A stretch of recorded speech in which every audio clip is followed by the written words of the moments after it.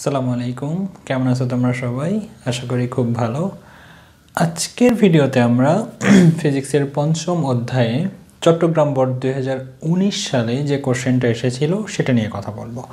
আজকের অধ্যায় মূলত ঘনত্ব এবং প্লবতা সম্পর্কে।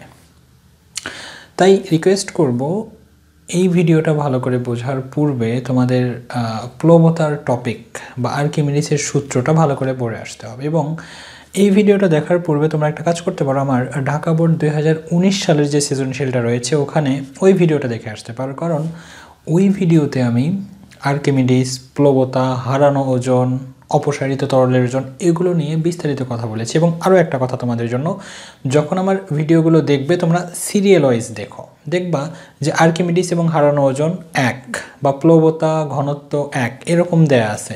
তো যেখানেই দেখবা আর্কিমিডিস প্লবতা 1, তারপর আর্কিমিডিস প্লবতা 2, এই ভিডিওগুলো তোমরা সিরিয়াল ওয়াইজ দেখো, কারণ আমি যেটা 1 নম্বরে থাকবে সেখানে আমি যত বিস্তারিত কথা বলবো 2 নম্বর টপিকে এসে বা ওই রিলেটেড দ্বিতীয় ভিডিওতে এসে আর আমি অত কথা বলবো না। এই জন্য আমি রিকোয়েস্ট করবো তোমরা প্লেলিস্টের টপিক অনুযায়ী সিরিয়াল অনুযায়ী দেখো, তাহলে তা না হলে আসলে হয়তো বুঝবা না, পরে সমস্যা মনে হবে তোমাদের কাছে যে আসলে এই 5 নম্বর অধ্যায় কঠিন, এরকম কিছু না। তবে ধৈর্য সহকারে শুনতে হবে, তাহলে অবশ্যই তোমরা পারবা। তো এই সৃজনশীলটাতে দেখো যে এটা একটা কন্টেইনারের মধ্যে একটা বস্তু, যে বস্তুটার ক্ষেত্রফল হচ্ছে 800 সেন্টিমিটার স্কোয়ার, 800 বর্গ সেন্টিমিটারের একটা বস্তু, তাকে ডুবানো হচ্ছে। উপরিতল থেকে এই বস্তুর পানির উপরিতল থেকে এই বস্তুর উচ্চতা হচ্ছে 3 সেন্টিমিটার এবং উপরিতল থেকে এই বস্তুর নিম্নতলের দূরত্ব হচ্ছে 90 সেন্টিমিটার। এবং এখানে একটা পি বস্তু রয়েছে যার ভর হচ্ছে 100 গ্রাম, যার ব্যাস দেখাচ্ছে 6 সেন্টিমিটার এবং উচ্চতা দেখাচ্ছে 3 সেন্টিমিটার। এই ছিল মূলত উদ্দীপক। তারপর বলা হচ্ছে পানির ঘনত্ব 1000 কেজি পার মিটার কিউব। এই যে ঘনত্ব 1000 কেজি পার মিটার কিউব বলতে কি বোঝায় আমি এর আগের ভিডিওগুলোতে অনেকবার বলেছি, তাই এখন আর বলতে মন চাচ্ছে না। ওকে, তোমরা একটু ওই মূল টপিকের যে ভিডিও সেটা একটু দেখে আসতে পারো প্লেলিস্টে গেলে, বা যে ডিসক্রিপশনে যাও ওখানে প্লেলিস্টের লিঙ্ক রয়েছে, সেখান থেকে 5 নম্বর অধ্যায়ে গিয়ে ঘনত্ব ব্যাপারটা কি, আসলে কি বোঝায় ঘনত্ব 1000 কেজি পার মিটার কিউব এটা জানলেই হয় না, বা একক আয়তনে যে পরিমাণ পদার্থ থাকে তাকে ঘনত্ব বলা হয়, এই সংজ্ঞাটা শুধু বলতে শিখলেই হবে না। ম্যাক্সিমাম স্টুডেন্টের সমস্যা হচ্ছে, স্যার আমরা এমসিকিউ ভালো করছি না, এমসিকিউ 15, 16, 17 বেশি পাচ্ছি না, আমরা কি করতে পারি? এর পেছনে কারণ হচ্ছে তোমরা ফিজিক্সের ভাষা বুঝতেছো না, তোমরা মুখস্থ করতে চাচ্ছ। মুখস্থ করে হয়তো পার হয়ে যাচ্ছ। অনেক সময় ত্বরণ কাকে বলে, বেগ বৃদ্ধির হারকেই ত্বরণ বলে, খুব ছোট্ট করে লিখে দিয়ে আসতেছো, টিচারদেরও কিছু করার থাকছে না, মার্কস দিয়ে দিচ্ছে। বাট তোমাদের আসলে বুঝতে হবে যে ঘনত্ব 1000 কেজি মিটার পার কিউব বলতে আসলে কী বোঝায়, আসলে ব্যাপারটা কী। যাই হোক, আর একবার বলে দিচ্ছি আমি, যে তোমার কাছে যদি এমন একটা কন্টেইনার থাকে যে যার দৈর্ঘ্য 1 মিটার, প্রস্থ 1 মিটার, উচ্চতা 1 মিটার, তাহলে অবশ্যই সে কিছু জায়গা দখল করে আছে ভেতরে, রাইট? ওই জায়গার মধ্যে যদি তুমি পানি ভরতে থাকো, তাহলে যখন ওই কন্টেইনারটা পূর্ণ হয়ে যাবে তখন ওখানে 1000 কেজি পানি থাকবে। অর্থাৎ একক আয়তনের কোনো বস্তুর মধ্যে যদি পানি ভরতে থাকে, একক আয়তন মানে কি, যে বস্তুর দৈর্ঘ্য 1 মিটার, প্রস্থ 1 মিটার, উচ্চতা 1 মিটার, তো 3টা গুণ করলেই তো আসলে একক আয়তন হবে, কারণ 1 × 1 × 1 এবং মিটার একক, তাহলে মিটার কিউব। তাহলে একক আয়তনের মধ্যে যদি তুমি পানি ভরতে থাকো, তাহলে ওই কন্টেইনার যখন পূর্ণ হয়ে যাবে তখন সেই পানির ভর হবে 1000 কেজি। এবং এই ঘনত্ব সবসময় স্থির থাকে না, তাপমাত্রার উপরে ডিপেন্ড করে, সেগুলো নিয়ে আমি বিস্তারিত কথা বলেছি মূল টপিকের বা বইয়ের যে ভিডিওগুলো রয়েছে সেগুলোতে, সেটা দেখে আসতে পারো যদি তোমাদের একটু সমস্যা হয়ে থাকে। ভালো পারলে তো দরকার নাই। গ নম্বরে বলা হচ্ছে এবিসিডি বস্তুর উপরে ক্রিয়ারত লব্ধি বল কত? এবিসিডি বস্তুর উপরে ঊর্ধ্বমুখী লব্ধি বল, সম্ভবত ঊর্ধ্বমুখী বল কত? এখন কোনো বস্তুর উপরে ঊর্ধ্বমুখী বলকে আমরা বলি প্লবতা। আমি আবারও একই কথাই বলবো, আমি ঢাকা বোর্ড 2019 সালে ওখানে প্লবতা সম্পর্কে অনেক কথা বলে আসছি, ওটা দেখে আসো তাহলেই বুঝবা। তো প্লবতা কিসের সমান হয়? প্লবতা আসলে, বা ঊর্ধ্বমুখী বল যেটা, বা কোনো একটা বস্তুকে পানির মধ্যে ডুবালে সে ঊর্ধ্বমুখী একটা বল অনুভব করে, এই বলটা কার সমান হয়? অপসারিত তরলের সমান। অর্থাৎ ওই বস্তুকে ডুবালে ও পানির মধ্যে যতটুকু জায়গা দখল করে আছে, সেখানে তো আগে পানি ছিল, এবার বস্তুটা গিয়ে ওই পানি যেখানে ছিল ওই জায়গাটুকু ও দখল করছে। তার মানে কি, ওই জায়গায় যে পানিটা ছিল সেটা চলে গেছে, সাইড হয়ে চলে গেছে, রাইট? তো ও যতটুকু পানি সরিয়ে দিচ্ছে ওটাকে আমরা বলি মূলত অপসারিত তরল। তো কোনো একটা বস্তু পানির মধ্যে ডুবালে ও ঊর্ধ্বমুখী বল অনুভব করে, ঊর্ধ্বমুখী বল কার সমান হয়? ও যতটুকু পানি অপসারণ করছে সেই অপসারিত পানিকে পৃথিবী যতটুকু বলে আকর্ষণ করে তার সমান হয়। তো আমরা দেখি লব্ধি বল কত বা ক্রিয়ারত বল কত, এই বস্তুর উপরে ক্রিয়ারত বল কত হবে যদি আমরা একটু দেখি। তো সূত্রটা কেমন হয় যে লব্ধি বল এফ দিয়ে লেখা যাবে, কোনো সমস্যা হবে না, কারণ এটা এক ধরনের বল। লব্ধি বল কত হয় বা প্লবতা কত হয়? আসলে তরলের ওজনের সমান। তো ওই বস্তু ধরো এখানে আছে, তো ওই বস্তু এখানে যাওয়ার কারণে কিছু পানি অপসারণ হয়ে গেছে, সাপোজ m কেজি পানি অপসারণ হয়ে গেছে, m ভরের পানি, তাহলে m আর এর সাথে জি গুণ করা মানে কি? অপসারিত তরলের ওজন। কারণ এই mg মানে কি? আসলে w। আমরা বলেইছি কোনো একটা বস্তু ঊর্ধ্বমুখী যে বল অনুভব করবে সেটা তার অপসারিত তরলের ওজনের সমান। ঊর্ধ্বমুখী বলটা অপসারিত তরলের ভর m এবং জি হচ্ছে 9.8, তাহলে mg হচ্ছে ওজন। এখন m কত? m হচ্ছে ওই বস্তু ডুবানোর ফলে যতটুকু পানি অপসারিত হয়ে গেছে সেটা। কত কেজি পানি অপসারিত হয়েছে আমরা জানি না, তার মানে আমরা m এর মান পাচ্ছি না। কিন্তু আমরা একটা ব্যাপার জানি যে রো ইকুয়াল যদি m/v হয় তাহলে m সমান কি হবে? রো ভি হবে। তাহলে m এর পরিবর্তে আমরা কি লিখতে পারি? রো ভি লিখতে পারি। রো ভিজি। রো কি? রো হচ্ছে কার ঘনত্ব? ওই বস্তুর ঘনত্ব না, তুমি এখানে লিখছো অপসারিত তরলের ওজন, তো এটা হবে তরলের ভর, এটা হবে অভিকর্ষজ ত্বরণ। তো এখন m এর পরিবর্তে লিখছো রো ভি, তার মানে কি? এটা হবে তরলের ঘনত্ব। বস্তুর ঘনত্ব দেওয়া থাকলে যেন আবার ঠাস করে বস্তুর ঘনত্ব বসায়ও না, এই জন্য ফিজিক্সে খুব সহজেই ধরা খাওয়ানো যায় তোমাদেরকে। এটা হচ্ছে তরলের ঘনত্ব। তরলের ঘনত্ব কত দেওয়া আছে? 1000। এটা কত? এটা কি? তরলের আয়তন। এটা কি? তরলের আয়তন। বাট ওই বস্তু ডুবানোর ফলে কত আয়তনের তরল বের হবে এটা কি আমরা জানি?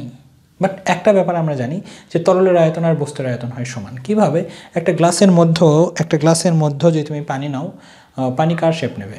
গ্লাসের শেপ নেবে। না বুঝলে ওই পানিটাকে ডিপ ফ্রিজে রেখে দাও, যখন একদম বরফ হয়ে যাবে তখন গ্লাসটাকে ভেঙে ফেলো, পানির শেপ কেমন আসবে? গ্লাসের মতো। তাহলে একটা ব্যাপার আমরা বলতে পারি যে পানির আয়তনটা কার উপর ডিপেন্ড করবে? বস্তুর আয়তনের উপরে। বস্তু যত বড় হবে পানির আয়তন বেশি পরিমাণ পানি ওখান থেকে চলে যাবে, এটা বস্তুর আয়তনের উপর ডিপেন্ড করে। যদি এখানে পানির আয়তন, কিন্তু পানির আয়তন কার উপর ডিপেন্ড করছে? বস্তুর আয়তন, অর্থাৎ বস্তুর আয়তন আর পানির আয়তন হয়ে যাবে সমান। তো বস্তুর আয়তন কত আমরা আপাতত জানি না, এখানে ভি রেখে দাও, আর জি হচ্ছে 9.8, এটাকে দিয়ে যাও 1 নম্বর ইকুয়েশন। আমি ইকুয়েশন দিয়ে অঙ্ক করাতে ভালোবাসি। আমার কথা হচ্ছে আমাকে যেটা বের করতে বলবে আমি সেটা বের করবো। আমাকে বলছে বল কত, ঊর্ধ্বমুখী বল কত বা প্লবতা কত, আমি ডাইরেক্টলি ঊর্ধ্বমুখী বল বের করা শুরু করেছি। যখন আমি দেখলাম যে আমি ভিটা জানছি না, ভিটা আমাকে ফাইন্ড আউট করতে হবে। দেখো আমি এইটা লেখার আগে কিভাবে জানবো যে ভি লাগবে? যেটা বের করতে বলবে আমরা সেটা লিখবো, লিখে যখন আমরা ভি পাচ্ছি না তখন আমরা ভিটা বের করার চেষ্টা করবো, ওটাকে নিয়ে গবেষণা করা শুরু করব। তো ভিটা আসলে কার আয়তন? বস্তুর আয়তন। এখন কথা হচ্ছে এই বস্তুর আয়তন আমার লাগবে, এখন কিভাবে করা যায়? বস্তুর আয়তন মানে কি? বস্তুর আয়তন মানে হচ্ছে এভাবে লেখা যায় যে তোমার দৈর্ঘ্য ইন্টু প্রস্থ ইন্টু উচ্চতা, এটাই হচ্ছে বস্তুর আয়তন। দৈর্ঘ্য এল, উইথ মানে প্রস্থ, আর উচ্চতা হচ্ছে বল লিখেছি এইচ। তো এই তিনটা জিনিস যদি আমরা জানি তাহলে আমরা কি বের করতে পারি? বস্তুর আয়তন বের করতে পারি। এখন তারা কি দিয়ে যাচ্ছে? ক্ষেত্রফল দিয়ে যাচ্ছে, রাইট? বস্তুর ক্ষেত্রফল দিয়ে যাচ্ছে, তার মানে তারা কার মান দিয়ে গেছে? এ into L into H, that means এটাই তো আসলে এর সাথে আমি কি গুণ করবো এবার? এইচ, কারণ দৈর্ঘ্য ইন্টু প্রস্থ মানেই তো আসলে ক্ষেত্রফল, তারা তো ক্ষেত্রফল বলেই যাচ্ছে। তার মানে আমি এটা পেয়ে গেছি, আর আমার কি দরকার? এইচটা দরকার। এইচটা কার উচ্চতা? কার ক্ষেত্রফল বের করতেছো? বস্তুর ক্ষেত্রফল। তাহলে এইচ কার উচ্চতা হবে? বস্তুর উচ্চতা হবে, দ্যাটস ইট, আর তো কিছু না। তো বস্তুর উচ্চতা কত এখন একটু দেখতে হবে। যে আমার এখান থেকে এই পর্যন্ত হচ্ছে 90 সেন্টিমিটার, এটা হচ্ছে 30 সেন্টিমিটার, তার মানে এটা কত হবে? 90 থেকে 30 বিয়োগ করে দিতে হবে। Very simple. সাপোজ এখান থেকে তোমার এইটুকু হচ্ছে তোমার ধরো 90 সেন্টিমিটার, রাইট? এখান থেকে এতটুকু যদি 30 হয় তাহলে এতটুকু কি হবে? 90 থেকে 30 বিয়োগ করতে হবে, দ্যাট মিনস এতটুকু হবে 60 সেন্টিমিটার, রাইট? তো একইভাবে আমরা এখান থেকেও বলতে পারি যে এই জায়গা থেকে এই পর্যন্ত যদি 90 সেন্টিমিটার, এখান থেকে যদি এতটুকু 30 হয় তাহলে এটা কত হবে? 60 সেন্টিমিটার, রাইট? তাহলে আমি যখন ক্ষেত্রফল বের করার চেষ্টা করব, আয়তন বের করার চেষ্টা করব, আমি কি লিখলাম? এ ইন্টু এইচ, রাইট? এ কত? এ হচ্ছে বস্তুর ক্ষেত্রফল। ক্ষেত্রফল কত? 800 সেন্টিমিটার স্কোয়ার কি দেওয়া আছে সেন্টিমিটার স্কোয়ার। তো এটাকে আছে তো আমার সেন্টিমিটার স্কোয়ারে বর্গ সেন্টিমিটার, এটাকে কিসে কনভার্ট করতে হবে আমার মিটারে কনভার্ট করতে হবে। মিটারে কনভার্ট করলে আমি কত দ্বারা ভাগ করব 100 × 100। উপরের ভিডিওগুলোতে আমি এগুলো নিয়ে বিস্তারিত কথা বলেছি। কারণ সেন্টিমিটার স্কোয়ার মানে ওখানে কয়টা সেন্টিমিটার আছে 2টা সেন্টিমিটার আছে। তো যদি তোমার কাছে থাকতো 8 সেন্টিমিটার তুমি কি করতে 8কে 100 দ্বারা ভাগ করতে, কারণ একটা সেন্টিমিটারের জন্য একটা 100 দ্বারা ভাগ। সেন্টিমিটার স্কোয়ার মানে কি 2টা সেন্টিমিটার তাহলে 2টা 100 দ্বারা ভাগ, রাইট। এবং 2টা 100 দ্বারা ভাগ করলে আসলে কি হবে এই নিচের টার্ম, আচ্ছা এটা আগে লিখে নেই। এখানে হচ্ছে 6 centimetre, that means 6 divided bye sorry 60 centimetre, কারণ উচ্চতা কত আসবে আমার 60 সেন্টিমিটার, 60 ডিভাইডেড বাই 100। এখন এভাবেও অঙ্কটা হয়, তাতে কোনো সমস্যা নেই, কিন্তু তোমাদের বইয়ে অনেক সময় এভাবে লেখা থাকে যে এখানেই দেখাচ্ছি যে 800 ডিভাইডেড বাই এখানে কত লেখা যায় 10⁴। এখানে কত লেখা যাবে 60 ডিভাইডেড বাই 10⁻²। এখান থেকে কীভাবে লেখা যাবে 800 × 10⁻⁴। এখান থেকে কীভাবে লেখা যাবে 60 × 10⁻⁴। এখন তোমাদের মনে হতে পারে যে এখানে 2টা শূন্য কেটে দিলেই তো পারতে না, তাতে সমস্যা নেই, কেটে দাও। তাহলে এই পুরো টার্মটুকু কেমন থাকতো এই যে এতটুকু থাকতো, তার মানে এটাকে কীভাবে লেখা যেত 8 ডিভাইডেড বাই 100, দ্যাট মিনস 8 × 10⁻²। যদি এই টার্মগুলো বুঝতে একটু কষ্ট হয় তবে আগে যে ভিডিওগুলো আমি আপলোড করেছি সেই ভিডিওগুলো দেখো, এইগুলো নিয়ে আমি বিস্তারিত কথা বলেছি যে কিভাবে তারা এগুলো লিখছে। এবং এখানেও যদি তুমি কেটে দিতে একটা শূন্য তাহলে কি হতো এখানে হতো 6, তার এই পুরো টার্মটুকুকে তখন কিভাবে লেখা যেত 6 × 10⁻⁴। এটাই তো। তারপরে দেখো জাস্ট এটাও যদি গুণ করে দাও তাহলে কি বের হয়ে যাবে আয়তনটা বের হয়ে যাবে। সেই আয়তনটা কোথায় বসাবো তোমরা এখানে বসাবো। দেখো মূল অঙ্ক করে দেওয়াটা আমার উদ্দেশ্য নয়, আমার উদ্দেশ্য হচ্ছে তোমাদের যেইগুলোতে মূলত প্রবলেম হয় যে এই যে -2 + 2 হুট করে দেখা যায় যে লেখা আছে 8 সেন্টিমিটার স্কোয়ার, কী লেখা আছে 8 সেন্টিমিটার স্কোয়ার, এটাকে মিটার করে তারা কীভাবে 8 × 10⁻⁴ মিটার স্কোয়ার লিখে যায়। তো এটা কিভাবে আসে মূলত হুট করে এই ব্যাপারটা আমি দেখানোর চেষ্টা করেছি এবং এর আগের ভিডিওগুলোতেও আমি সেই ব্যাপারগুলো নিয়ে কথা বলেছি। সুতরাং এই ভিডিওতে যদি একটু সমস্যা মনে হয় আগেরগুলো দেখে আসবা, ওগুলো line by line step by step আমি বুঝিয়ে দিয়েছি। তো এই জায়গায় সেই আয়তনের মানটা জাস্ট এখানে বসিয়ে দিবা, তাহলেই ওইটা ওপরের দিকে কত বল পাচ্ছে সেটা বের হবে। এটাই ছিল মূলত গ নাম্বারের সমাধান। এরপরের অঙ্ক ঘতে বলছে যে পি বস্তুটি উদ্দীপকের পানিতে ছেড়ে দিলেও যে পি বস্তু ওটাকে যদি উদ্দীপকের পানিতে ছেড়ে দেওয়া হয় তাহলে ওটা ডুববে নাকি ভাসবে। এই ডুবা বা ভাসা নির্ভর করবে ঘনত্বের ওপরে। যদিও এর আরও অনেক কথা আছে তো ওদিকে আমি যাচ্ছি না, তবে এতটুকু মনে রেখো যে কোনো একটা বস্তু ভাসবে নাকি ডুববে সেটা ডিপেন্ড করবে ঘনত্বের উপরে। যেমন এই বস্তুটার ঘনত্ব বের করবে, যদি এর ঘনত্বটা এই পানির ঘনত্বের চেয়ে বেশি আসে তাহলে ডুবে যাবে, আর পানির ঘনত্বের চেয়ে যদি কম আসে তাহলে ভেসে থাকবে। ওকে, এতটুকু। তো এই পি বস্তুর ঘনত্ব কীভাবে বের করবা রো ইকুয়াল কি লিখবা m/v। তাহলে যে বস্তুর ঘনত্ব বের করতেছো সেই বস্তুর কি লাগবে ভর লাগবে আর সেই বস্তুর আয়তন লাগবে। তো পি বস্তুর ভর কত 100 গ্রাম। 100 গ্রাম মানে কি 100 ডিভাইডেড বাই 1000, কারণ ভরকে কিসে নিতে হবে কেজিতে নিতে হবে, সুতরাং আমরা কিসে নিলাম কেজিতে নিয়ে নিলাম।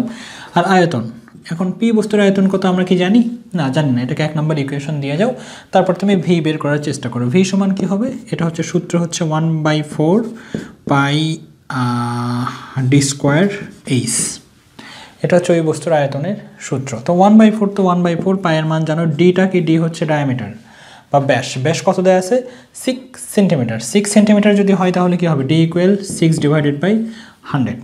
এটাকে আরও সুন্দর করে লিখলে কি হতে পারে 6 × 10⁻²। এটার উপরে কি হয়ে যাবে এই মানটা জাস্ট এই ডি এর জায়গায় বসাবে এবং এই মানের উপরে কি হয়ে যাবে এই বর্গটা থেকে যাবে। এবং এইচ কত দেওয়া আছে, এইচ দেওয়া আছে 3 সেন্টিমিটার, দ্যাট মিনস এইচ এর মান আসবে আমার 3 ডিভাইডেড বাই 100, কারণ সেন্টিমিটারে দেওয়া আছে, এটাকে কিসে কনভার্ট করতে হবে মিটারে কনভার্ট করতে হবে। এই দুইটা মান ওখানে বসাও, তারপরে ভি এর মানটা বের করো, ভি এর মানটা বের করে এখানে বসাও, তারপর দেখো ঘনত্ব কত আসে। ঘনত্ব যদি 1000-এর বেশি আসে তাহলে ডুবে যাবে, 1000-এর কম আসলে বেঁচে থাকবে। এই ছিল মূলত ঘ নম্বরের সমাধান। যদি তোমরা বুঝতে পারো তাহলে তোমরা খুব ইন্টেলিজেন্ট, কারণ এই ভিডিওটা আমি অনেক দ্রুত করালাম, কারণ এর আগের ভিডিওগুলোতে আমি অনেক আস্তে কথা বলেছি। তো এই ভিডিও মূলত এ পর্যন্তই, দেখা হবে পরবর্তী কোনো ভিডিওতে। ভালো থেকো সে পর্যন্ত তোমরা সবাই। আসসালামু আলাইকুম।